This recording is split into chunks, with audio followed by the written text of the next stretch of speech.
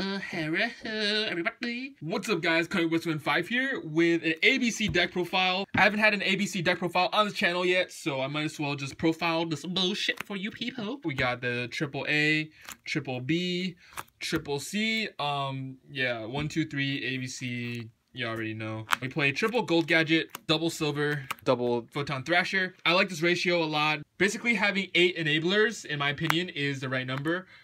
So yeah, I decided to go with these ratios. I also play the Rhoda, so it's basically like 3 plus 2 equals 5 plus 2 plus the Rhoda equals 8. And I really like Thrasher. Thrasher is definitely necessary because it gets over Kieran, but I don't like drawing multiples of these. You rather draw multiples of these because you can just summon multiple off of each other. And I do play more gold than silver simply because it has a higher attack. So that's it for the monsters. I think 16 monsters. Pretty standard, no hand traps. I saved that for the side deck, but game 1, you honestly just want to get the combo off as consistently as possible. So yes. And then we got the triple hanger, triple terraforming, the triple desires. You can definitely play triple desires in this deck. Some decks you can't, but this one definitely you can because you play 3 of each letter. Like, as long as you can make Buster, activate desires, and draw into traps, it's just like instant win. So yes. This deck is super ignorant. Got triple twin twisties, twist the nipple. Basically for going second. Going first is not too bad either. 2 dark hole and a Regeki. I guess this is one part that deviates my list from others. I really like board clears right now in this format because if you go second, like, it's really hard to get over the soft locks that people make, and this basically just deals with it, so it's really good. And going first, it's actually not even too bad because you can just set it. So it's not even too much of an issue. As long as you can make Buster, it's fine. The reason these are so good against mirror match is because, like, usually it's really hard to get over a Buster and people aren't tagging out anymore because no one really plays Kaijus in the main deck, clearing their board so the Buster can't banish key pieces. And then after that, you set your traps, and then if you have like a D barrier, they can't make their Buster next turn, and then basically you just win. So yes, this is really solid. And also Dark Hole can be a combo piece, so you can make Buster, so that's pretty good. And then we got 1 ramen noodle, and then 1 Rhoda, which is basically like the 8th enabler. For the traps, we got the old man say no, old man say no, old man say no.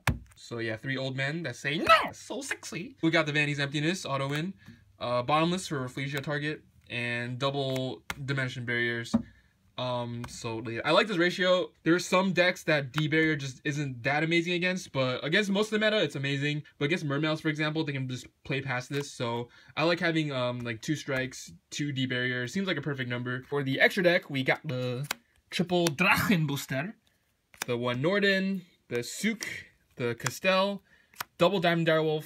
We got the Geargiant, Emerald, IB Dante, the Utopia package. I do play the Rhapsodies, really good in the mirror match, and the Rafflesia for the bottomless.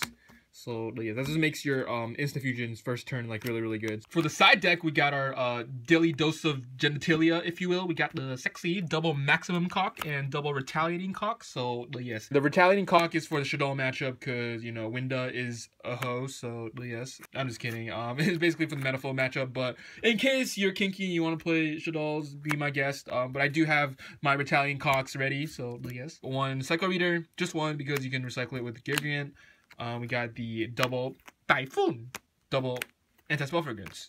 Got the pot of acquisitiveness. This is basically for mirror match. It's pretty good. I just think it's not that amazing anymore because like normally plays winter cherries anymore, but it's pretty good. Like when they try to tag out, you can chain it and do the dancing. Double Book of Eclipse. Now this is basically like the anti-system down card, so it's really good. It also breaks soft lock boards, so we can do dance. And then lastly, triple system down. This card is insane. So yes, that's about it for my 1, 2, 3 ABC big boy deck profile. So yes, hope you guys enjoyed it.